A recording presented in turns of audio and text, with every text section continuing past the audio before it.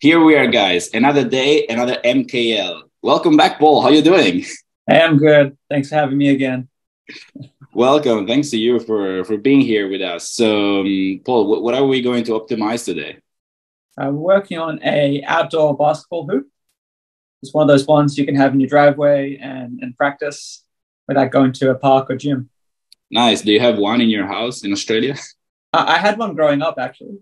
That's cool. Yeah, I also remember. I always sucked at basketball. So, Yeah. just to remind you guys what we're doing here, we're optimizing listings one by one for so many different categories. And today we're optimizing this one using Data Dive.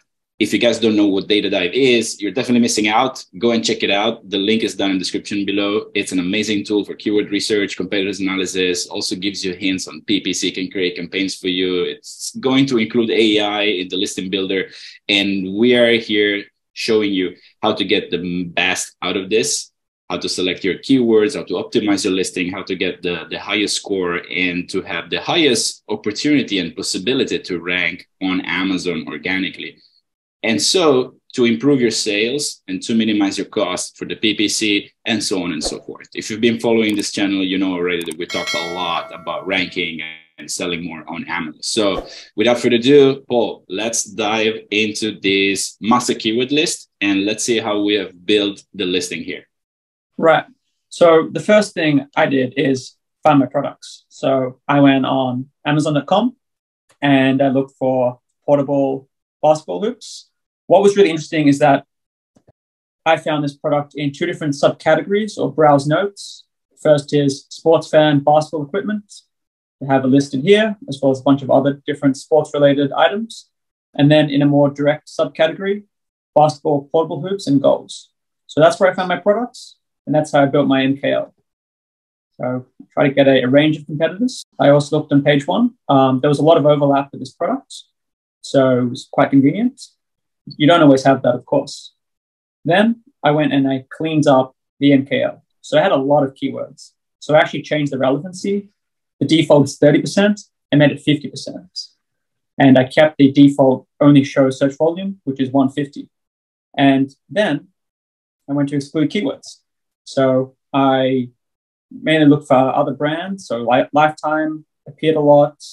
I also wanted to just keep it simple and got rid of measurements. And then I did some individual exclusions. And what I was left with was about 147 keywords, which is plenty. And that's how I built my listing. That's amazing. If you guys are getting lost, please don't get lost. If we are talking about stuff that you don't know, for example, Paul is already talking here about the search volume and the filters that he's using. Don't get scared. Just go and click the link, the video that you're seeing here. We teach you step by step how to use Data Dive. We explain the filters. What we're doing here, we're just showing you already a listing that we have done, and we're going to optimize this. So we're not going to go into the details of how to use Data Dive. If you're interested in learning with the tutorial, just click the link here, watch this video, and then you will understand better. Let's get back into this master keyword list. Right. So while we have almost 150 keywords, there is a lot of overlap. As you can see here, there's basketball goals, basketball hoop, basketball net, portable, adjustable, mobile. There's a lot of similar keywords. So it's actually good for us when we're building our MKL, because once we add in a keyword, we're hitting it several different times. We'll have an exact match. We'll have a broad match. We'll have a lot of different matches. And so that's going to be really good for our juice rank. So if we go over here, Battle of the Titles, you can see my juice rank, and you can see it in comparison to the competitors. This is the listing, guys. This is the listing that we have already on our Seller Central, on our brand. And what we have done here with Data Dive, we have selected the competitors because we want to get more keywords. We want to re-optimize this listing. So we want to see how good we are right now with our rank potential compared to the competitors. But we also want to see if we can improve it somehow. So let's take a look at this listing. So I've named it our brand, adjustable basketball hoop, outdoor basketball hoop with backboard and stand, portable basketball hoop goal for kids, adults. I guess some description of the product. So I've got shatterproof base, easy installation, and some more keywords over here. Yeah, that's a quite standard way of making up your title. I guess you're starting with the top relevant keywords, those keywords with the highest juice and score, and then you're going on with some more keywords and the description of the product and the features, right? That's correct. That's pretty much how I typically would build a title. Make sure I have like the best keywords, and I'll have features that are really relevant to the customer, things that they're looking for. Yeah, I remember that last time when we were optimizing this pedal board, you're saying that you're actually, especially in the bullet points, where we will talk about this later, we'll get into this later in just 5 minutes. It's very important to try to convey the message, what the customers are looking for, what's in this listing for them, what's in this product, why they should buy this product. And we already start doing this by optimizing the title. So that's really good. Can we take a look at the battle of the titles, just looking at where we stand right now, what keywords we have, and maybe where we stand, how we benchmark against the competitors, and then let's see if we can actually improve this title somehow. So this is what I've got. These are our main keywords. You know, basketball, hoop outdoor, I get a huge juice rank, you know, almost 1 million points. So I've done my best to put in as many good ones as I can. Yeah. So when did you actually write this listing? I did this several months ago. Okay. And when I did it, I had the #1 score. I was the best. Yeah. But I made a new MKL now. And one thing about it is that I'm no longer the best. Oh, yeah. I still have 8 million, but someone has 8 million and just a little bit more than me. Nice. So we need to optimize it so we're #1. So we stand out. Let's do it, man. Let's do it. So these are the keywords we have. We could maybe pull in this keyword here. It's pretty long though. This one here got a huge score. So what's... Oh, yeah. Yeah, with Data Dive, if this is the first time that you guys see a master keyword list from Data Dive, this is the offline version. You can also use the online version in the software. Just at the moment, we're going to use the offline version. We're probably going to switch to the online version for those tutorials soon. You can see here, so what Data Dive gives you is a list of keywords, the master keyword list, with for each keyword, a juice rank, a score that will affect more your rank on Amazon. That will give more points based on search volume and relevancy of combined together of that particular keyword. So what you want to do is you want to add to your listing, especially in the title, those keywords with the highest juice rank score. Yeah, so I think this one, row 20, youth basketball hoop, is really good. Let's see if we can edit maybe in the title somehow. Yeah. And then, okay, what do we have? Oh, that, yeah. This looks really good. Yeah, adjustable height. Oh, you could probably do like this. Portable youth adjustable hoop goal for kids. How about that?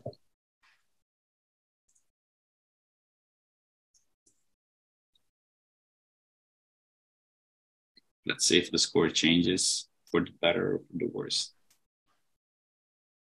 Yeah, it went up. It's good, but I'm not sure if it's better than our competitors.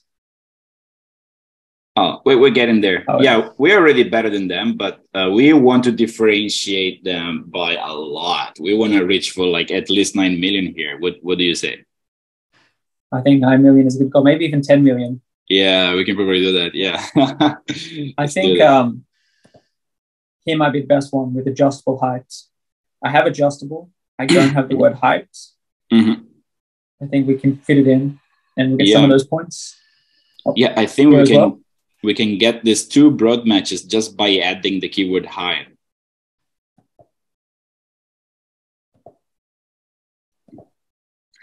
Portable. Yep, that sounds good. Adjustable high basketball hoop, outdoor basketball hoop with. It went down.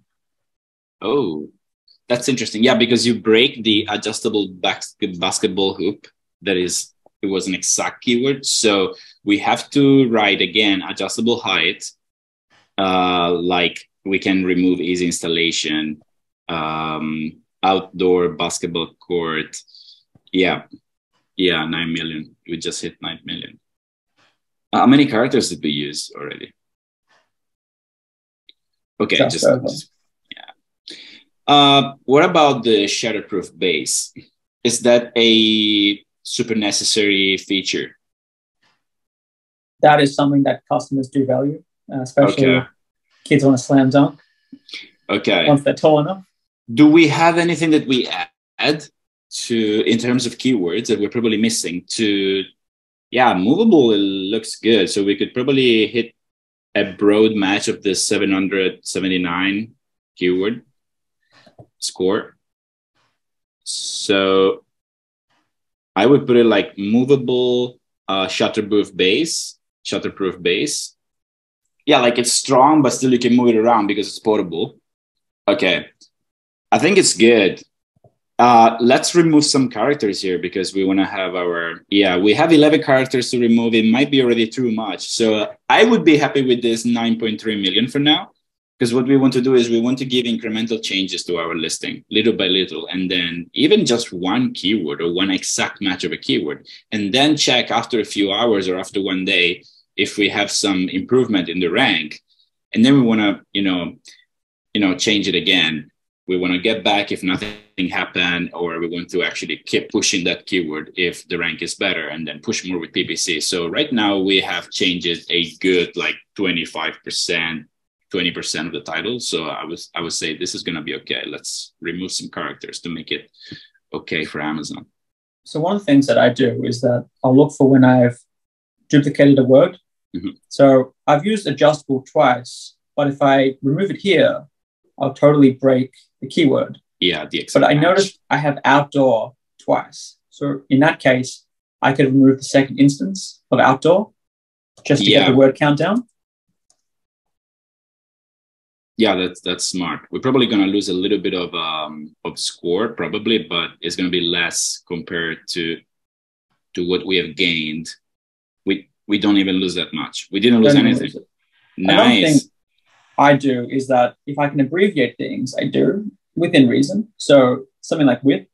Yeah, we're lucky here because our brand name is 1, 2, 3, 4, 5, 8, 9 characters. But that I would say XYZ brand is 9 characters. It's about the average length of your brand. Just don't choose a brand that is too long if you're selling products on Amazon. I'm just kidding.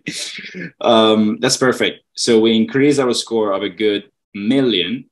And I would say what we're going to do here is we're going to test if our ranking goes better, if our PPC gets better, if our performance gets better. If anything goes down, then we probably did something wrong. So, but now we have a higher score. We have possibility and opportunity to rank for different keywords that we didn't rank probably before, or that actually we weren't recognized because they were not in the title.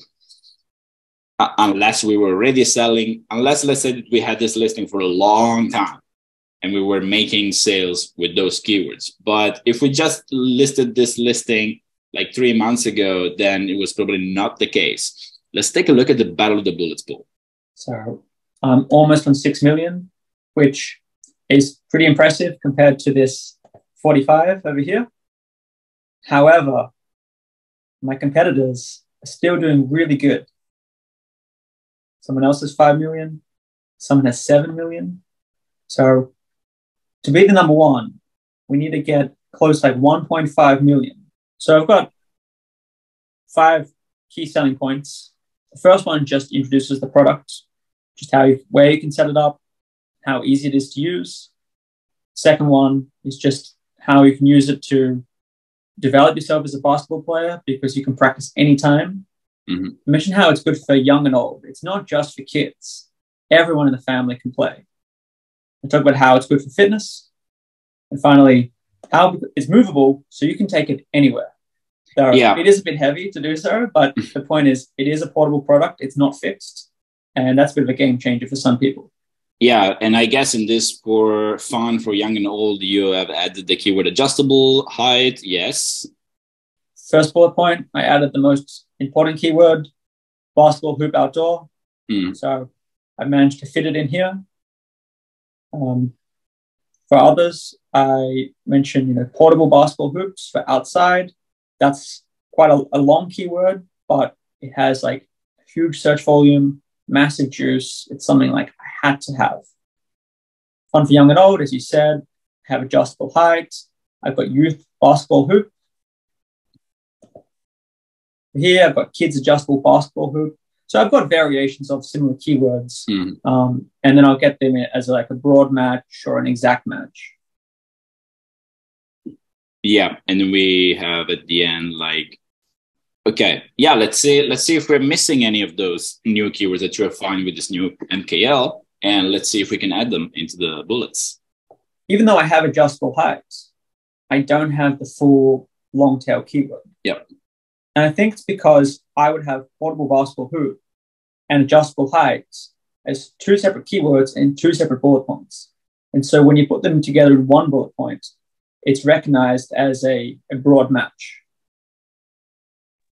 Yeah. That's actually how it works, by the way, right? Yeah, we figured it out. So I will highlight this one. This one looks pretty good.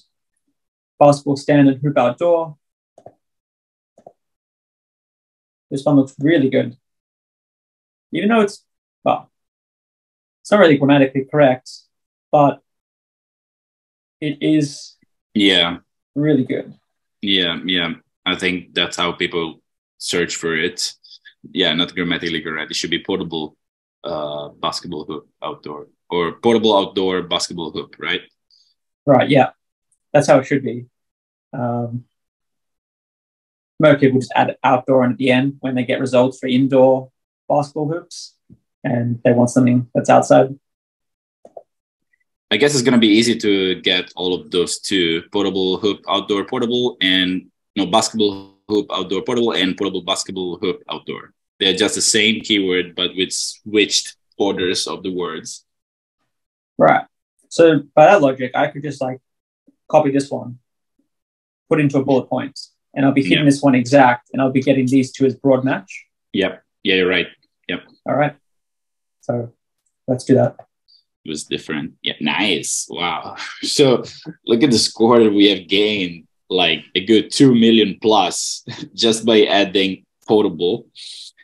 That I love this tool. It just shows you how easy it is to improve your rank potential just by adding one keyword that you didn't know that you were missing. Like really, yesterday I was looking at one of our clients' titles, and they were performing really, really well on PPC for a keyword that they didn't even have on their title. And I'm like, man, you're missing out so much. This is your top performing keyword on your PPC, and you're not even adding it to the title. So yeah, let's go ahead.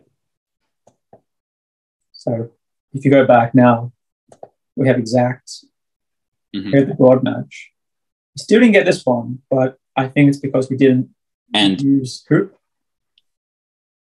Yeah, the and is missing. And yeah, it is recognized as a word by Amazon. I mean, probably not. Amazon is not that strict, but DataDive is reminding you that you have to use also and. And I also see down the movable keyword, so we can probably use this, and then down. I think it's like, yeah, movable. This would be interesting to add, movable and the conjunction. We can use it. Well, and we should use it in the same bullet point as we have used this basketball hoop outdoor portable, this movable and portable basket hoop. So you get the and what is good for beginners and seasoned pros. So you remove the weather and you just, doing this. Okay.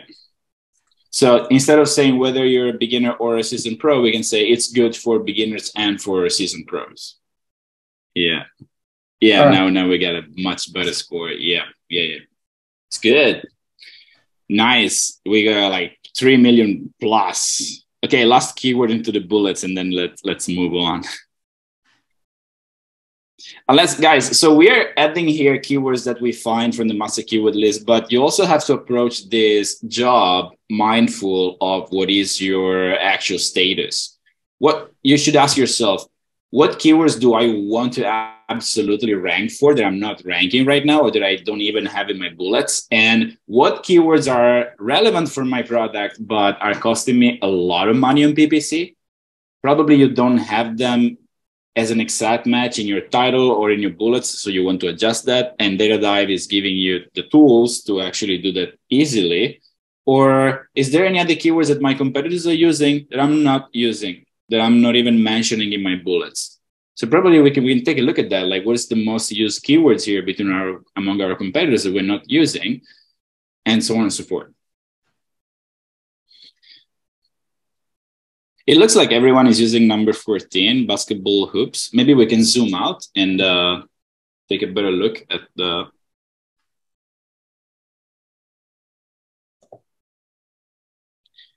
Good. Yeah, number 14, basketball hoops. Everyone is using that. So yes, and we're using it. But in this one, it's a good example. About half the competitors are using basketball goal. Perfect. We're not using it. More than half, really. So let's do it. Even though it offers a low ranking juice, it might be something that we could add.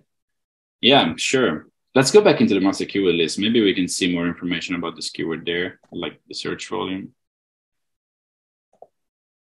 Basketball goal. Yeah, it's actually on top of the list, so we should probably use it. Yes, because it's got a high relevancy. Yeah, we definitely need to use it. It doesn't really have... Oh, yeah. It's the third highest search volume keyword here with the 55% relevancy. We definitely want to have this. Yes. Good catch. So it might be worth explaining, even though it has a low rank, just because everybody's using it, it's still important. Yeah, it has a low rank score. Yeah, right. It's so it's not exactly that because everyone is using it, but because the search volume is so high, then that's why everyone is using it.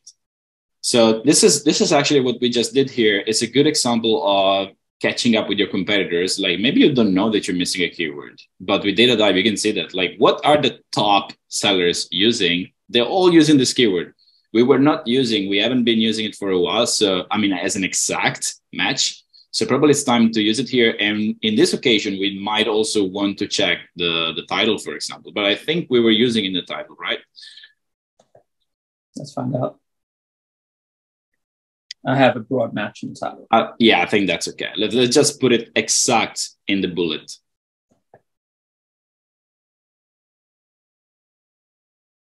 I'll have space here, so this might be the best spots. So maybe I could say, compact and lightweight basketball hoops are your ticket to non-stop basketball fun. Maybe I could say it's your ticket to achieving your basketball goals. So yeah, it's a nice little trick. Yeah, because the goal is actually the hoop, right? Right. But it's kind of like the double meaning of the word. Yeah, the double meaning. I like that. I love that, man. Like, let's do it. All right. Because the keyword itself is exactly basketball goals with the S. It's a plural, right? It's actually singular. Oh, okay. But it's all right. We can. All right. I would say, yeah, it's already good like this. The bullets, I think we have done already enough. We have improved how many millions? Like 3 millions plus? More than 3 millions to score.